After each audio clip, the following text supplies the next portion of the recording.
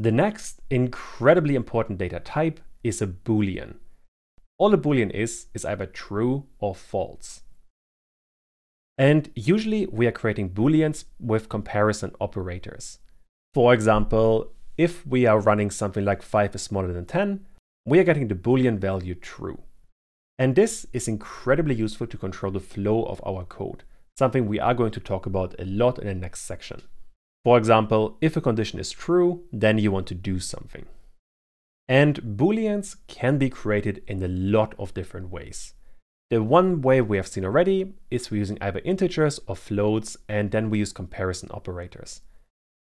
We can also use some string methods like isNum to check if there's a number inside of a string. I think we have seen isAlpha to check if there are only letters inside of a string.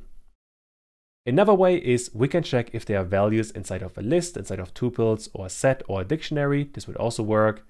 We could also compare different sets to create Booleans. And finally, we can also create Booleans by themselves, although that's something you really aren't going to do too often. I guess let's go through this entire list. And we're going to start with comparison operators. And there are quite a few. The one we have just used in the last part is the equal sign. So we are checking if two values are equal with two equal signs. And we're using two because a single equal sign is reserved to assign a data type to a variable, meaning we couldn't use it. And to check if two numbers are not equal, we have the exclamation mark equal. And that checks if two numbers are different. And finally, we have smaller or smaller equal to check if something is smaller than or smaller or equal than. And greater equal would work in the same way. Those are the main comparison operators. In my code, let me start by printing, and I want to print if 1 is equal to 1. If I run this, we are getting true. If I use a different number, let's say 10, run all of this again, I am getting false, because 1 is different from 10. This should be quite obvious. The next operator would be exclamation mark equal, and let me add comments, is not equal, whereas the double equal sign looks for is equal. If I run those two, we get false and true.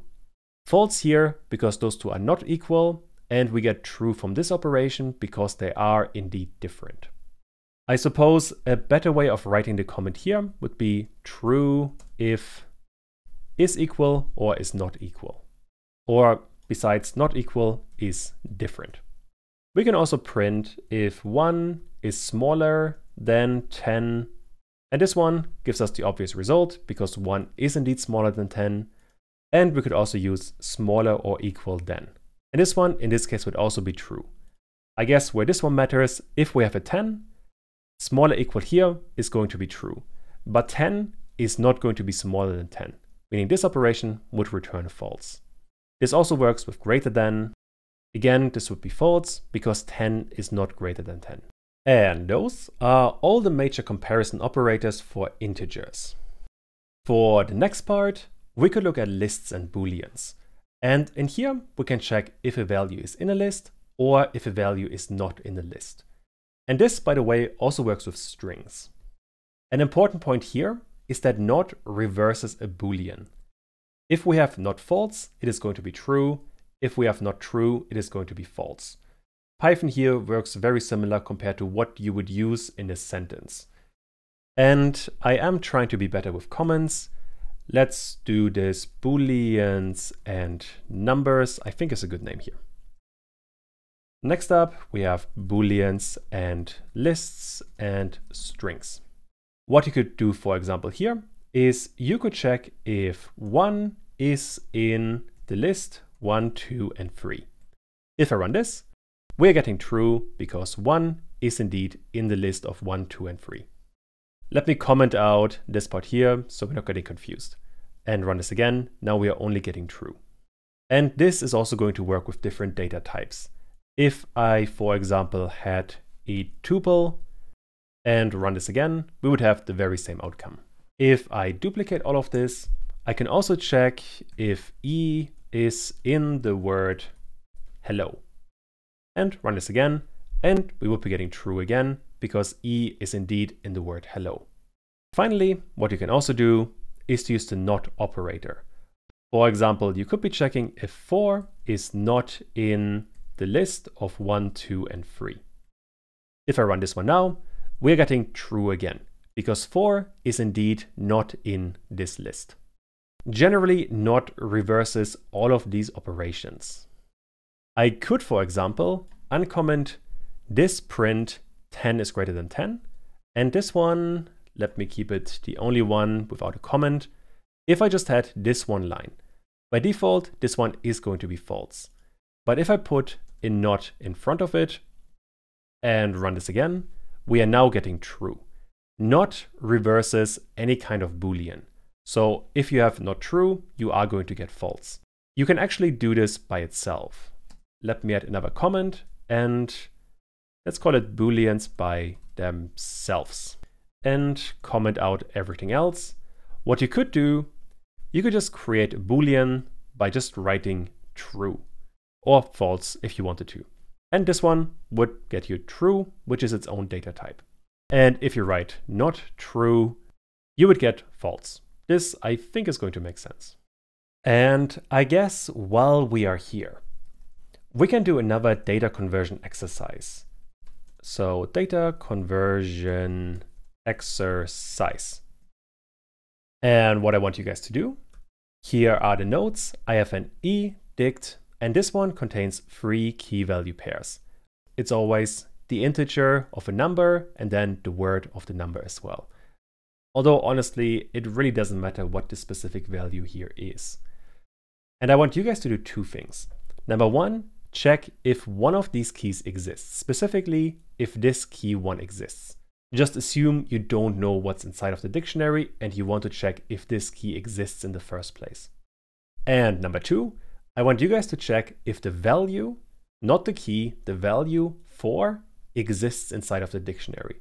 And again, assume you don't know the actual content of the dictionary. So try to figure out these 2 problems. The first problem, I guess, let me put it right below, is the easier one. We want to check for a specific key. And in here, we can use the same thing we have used up here. It works in the same way. I can just check if 1 exists inside of the e-dictionary.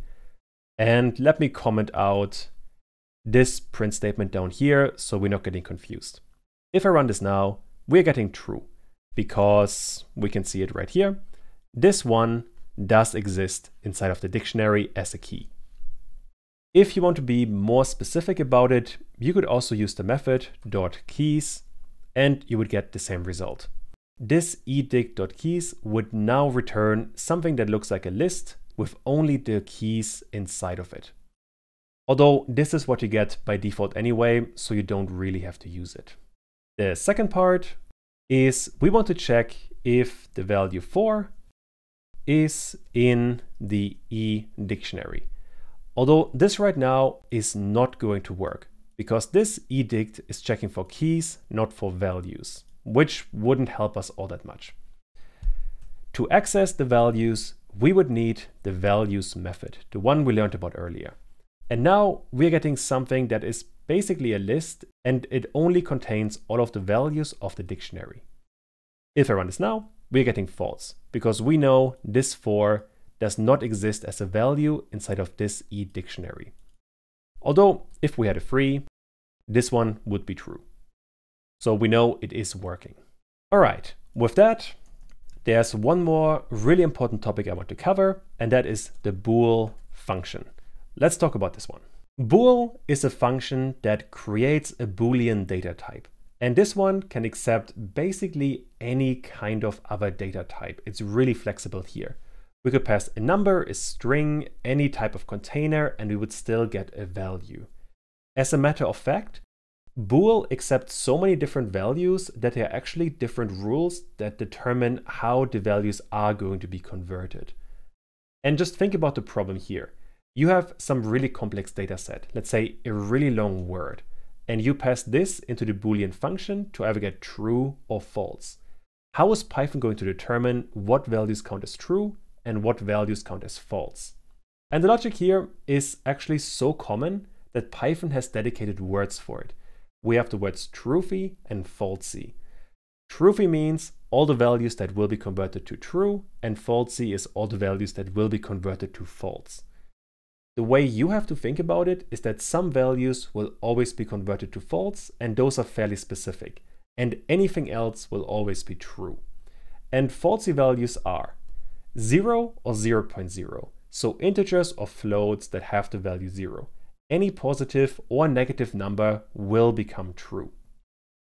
Any kind of empty string, so a string without any content, not even a space. Any kind of empty list, tuple, set, or dictionary is also going to become false. And finally, none, so the absence of a value.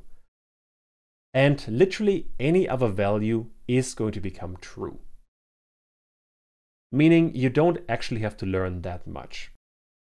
Now, this is something we definitely want to play around with. So let's have a look at all of this in code. Let me comment out all of the stuff we have written earlier so things are not getting confusing. Right. The bool function is another function that creates a Boolean data type, and I do want to print the result. We could, for example, add in a number, any kind of number, and we will get true. What Python basically does is it looks at a number and then determines if the value is truthy or falsy. If it is truthy, we get true. If it is falsy, we're getting false. And what I talked about just now is that any number besides 0 will be true. This one here indeed has become true. This would also work with negative numbers. Let's say -1 is also true. The only time a number becomes false is when you have 0, this one is false, or 0.0. This one is also false. As soon as you have any other value besides 0, let's say 0 point, a lot of zeros and 1, you are getting true again. But if you have any floating point with just zeros, it is going to be false. And this was the first rule. Besides that, for strings, if you have any kind of word, even if it's just a space, it is going to be true.